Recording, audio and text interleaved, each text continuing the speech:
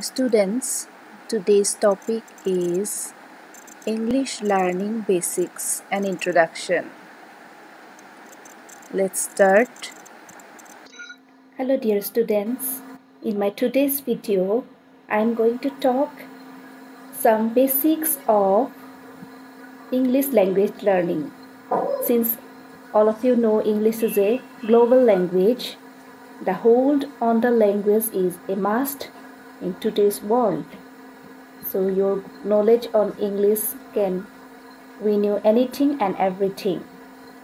So now you are students, tomorrow you will complete your academics and will appear in job interviews. Then you need to have good communication skills along with fluency of the language. So in my today's video, I am talking very familiar things you already know right from your school days, but it happens so that we need to sometimes we forget or tend to ignore all these simple things and we make silly mistakes while using the language in reading, writing and speaking. So to have a proper and appropriate uses of the English language, we must not do such mistakes.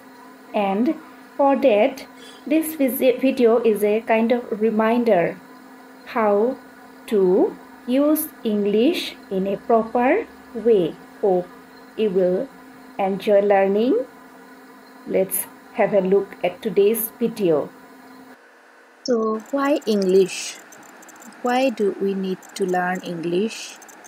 As I have already said, let us sum up the things in a few points. English as a functional language helps performing communication better and effective, both nationally and internationally. English helps students to acquire the English language as a skill that is nowadays essential for professional as well as personal developments. English enhances the capacity of the students to learn and use English in an appropriate way with various skill-based exercises and hands-on practices inside and outside classroom. So these are some of the points. Okay, we cannot cover all the things, but for students, these points are important and significant. So, let's have a look at the 4 essential skills of learning a language. So, to learn a language fully, we must have these 4 essential skills. What are these skills? Listening, reading, writing and speaking. First, we must be good listeners to understand and learn the language. Where do we listen the language? In TV, news channels, movies, radio or videos. Okay, so wherever audio of the language is available, we must listen to them carefully. Alright, then comes reading. Reading English books, articles, poems, anything printed or available on the internet. Okay, we should grow a habit of reading to understand and learn the language. Then comes writing. After gaining knowledge from listening and reading, we should start writing the language.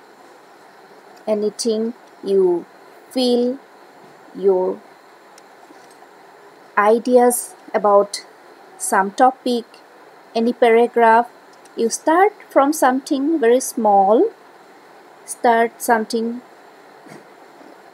from very small, then you can write good English. So, English writing needs different essential techniques we will be talking very soon. And finally, speaking. Speaking nowadays very much helpful, not only as a student but in your future life as well. So after listening, reading and writing English well, we should practice speaking English. And we must not hesitate while speaking. Many students coming from vernacular mediums feel nervous or hesitate in speaking the language.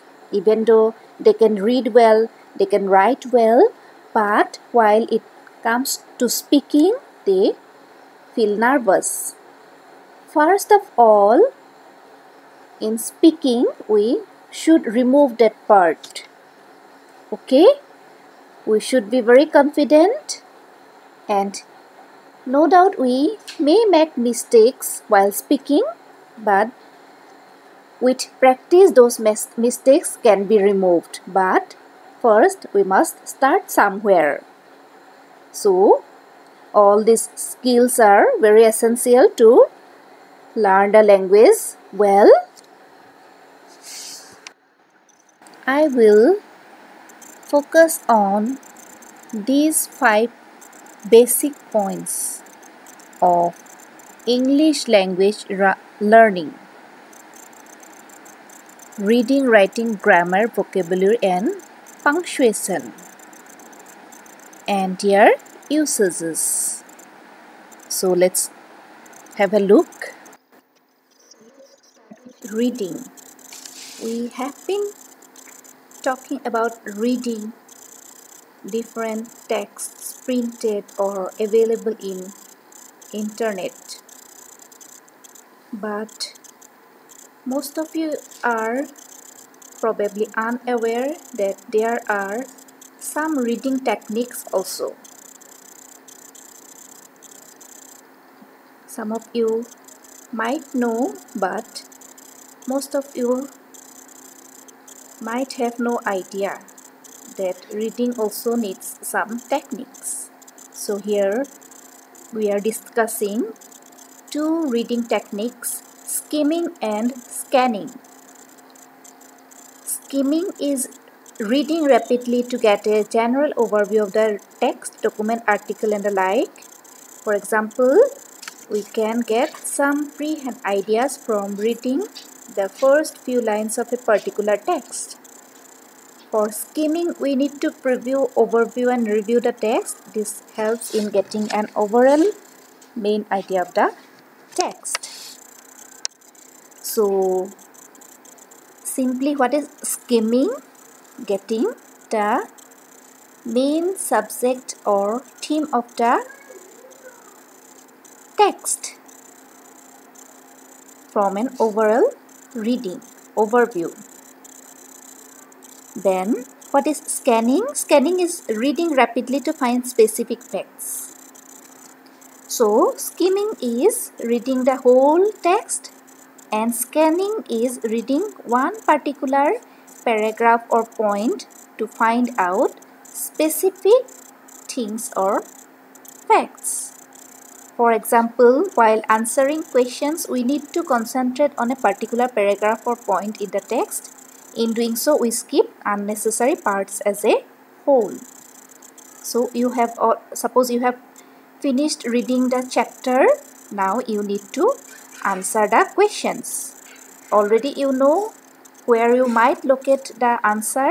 So you look back to that particular paragraph, that is scanning, to find your answer.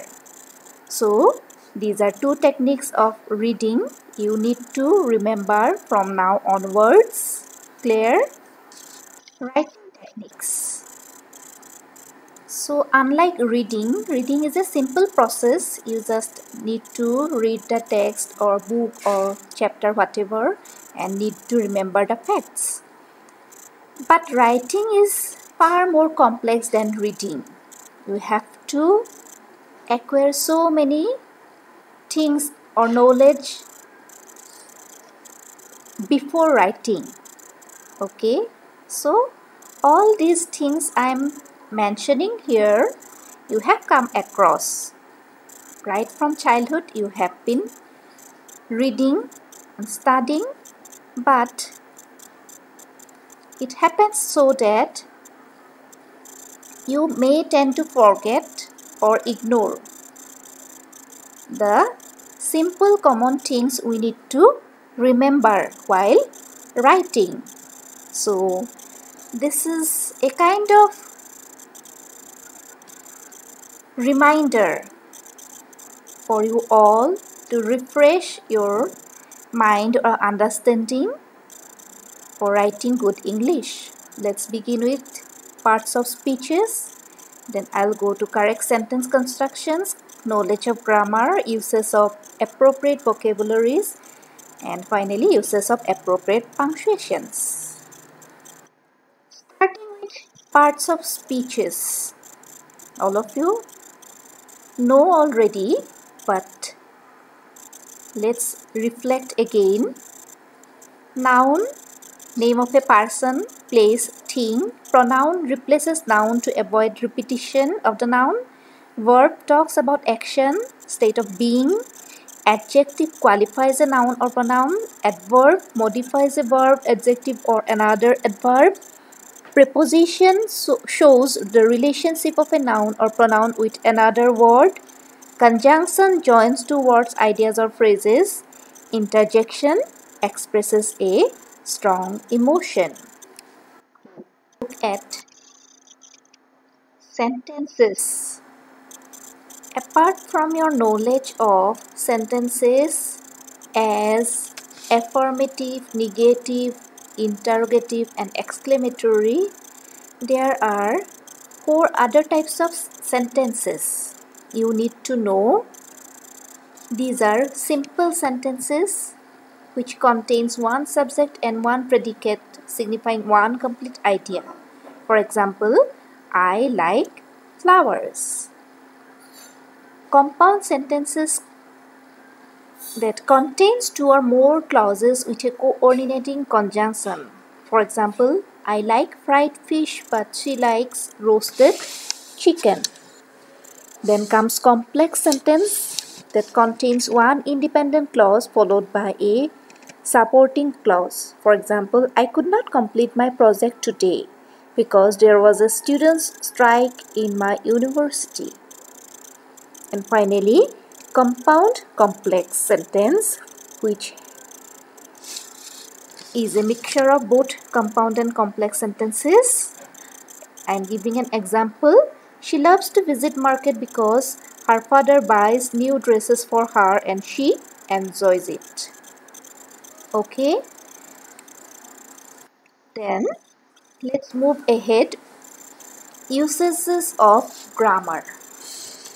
So grammar itself is a huge area to explore. I need to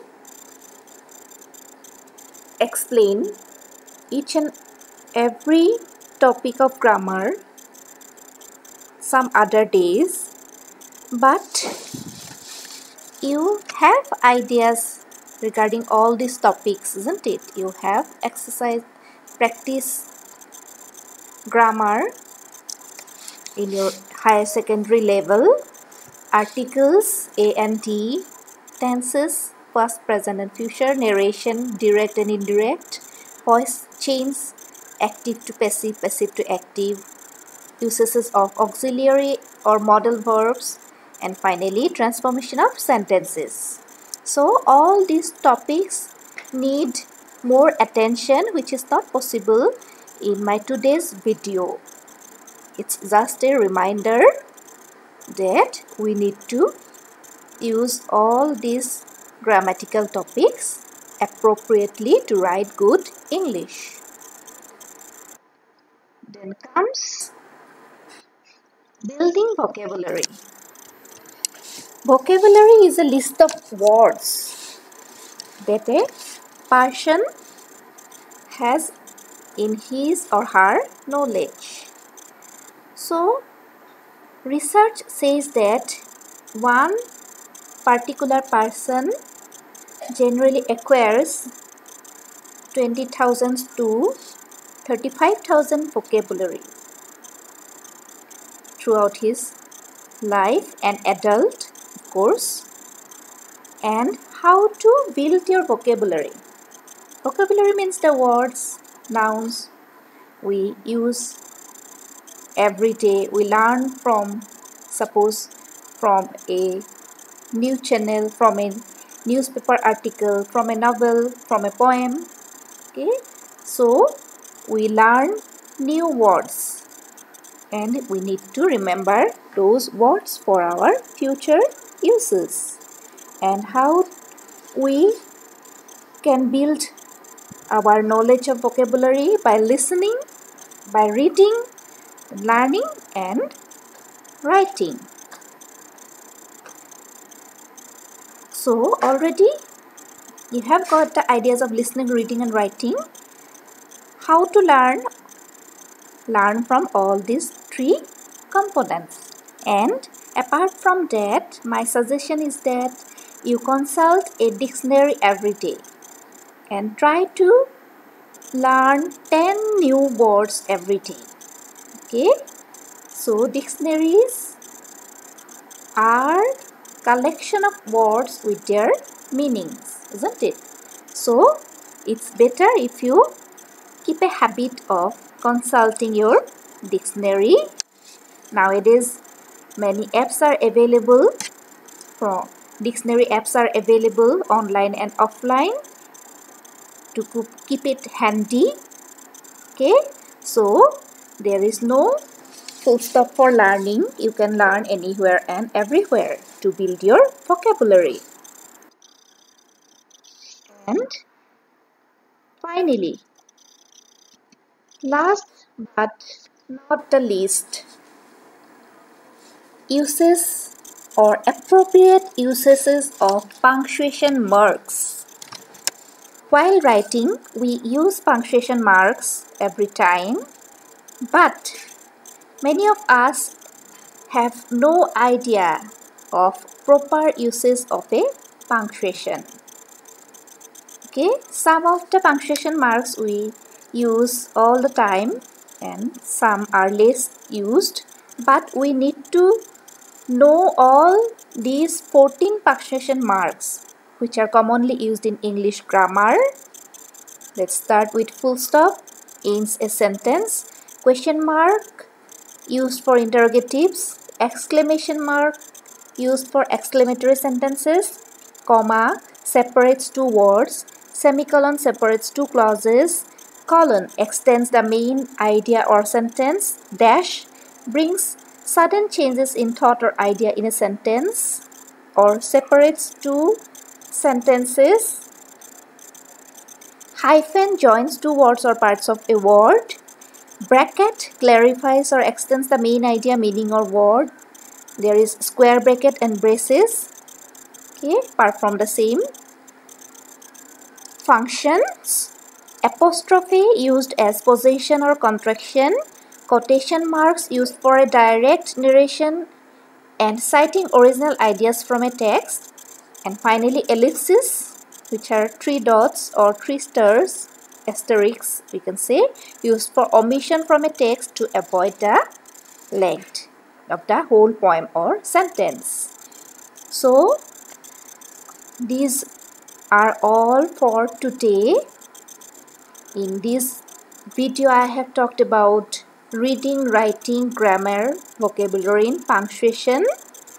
These are very basic and common knowledge to learn English knowledge. Hope you have liked this video. Keep watching this space. Subscribe to my channel for more upcoming videos. Thank you for watching.